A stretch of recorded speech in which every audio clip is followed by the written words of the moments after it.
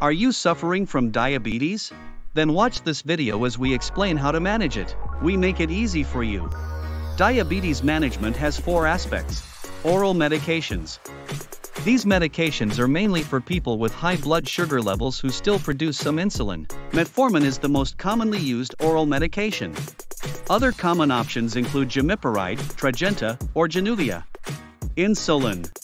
When oral medication does not control your blood sugar, your doctor might recommend insulin. Insulin lowers the level of glucose by increasing uptake into muscles and fatty tissue and reducing the release of glucose from the liver. Depending on the onset and duration of action, different kinds of insulin are available to manage diabetes. Your doctor can help you choose the best insulin regimen for you. Diet. Diet plays a key role in the management of diabetes.